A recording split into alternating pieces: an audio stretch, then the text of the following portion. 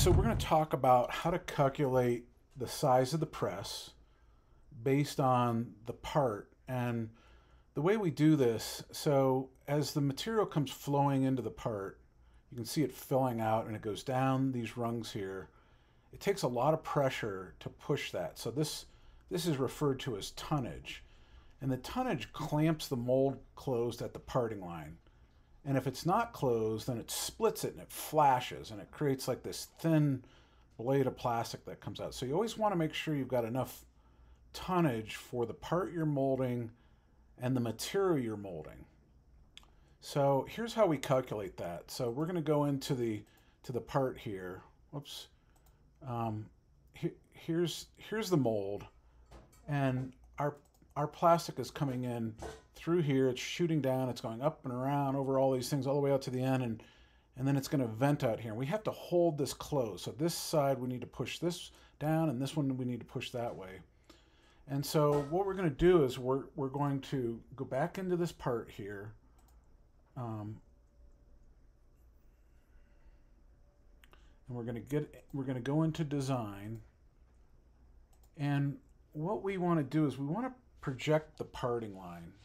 So all the surface that's within this boundary, this is considered the parting line, right around the edge of the part here, is the parting line. So we have to calculate that. So I created a sketch and I made a new body. So I created a body that looks like that. And now I can pick and I can measure the surface area. So I'm going to go and I'm going to go measure, and it gives me 41.08 inches squared. So this material that we're molding this part out of, this guy, it has to be really strong. So we're using a really strong material called Nylon 6.6. And the nylon is one of the strongest materials in the plastic family. And it requires more clamping force than an easier to mold material like polypropylene. So if we're molding this and we go back in and we click on that part that I made, and we go inspect, and we do this in inches, so we get 41.08, let's just say 41 square inches.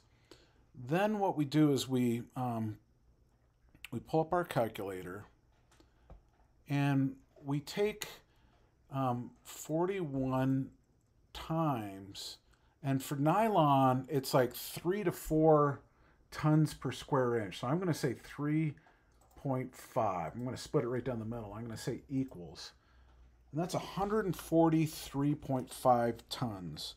143.5 tons of clamping force to hold this shut. So that's how we calculate the tonnage. It's all about the surface area at the parting line. Everything within the boundaries of the part when the mold breaks apart to hold it closed. So hopefully that makes sense, and you can figure out how to create that. So I just created another sketch and made a body, and that's how we did this part. So that's a fairly large press, and so we're going to size our press right around 150 tons, and we'll deal with that another time. Okay, so there you go. That's how you size the press to the part.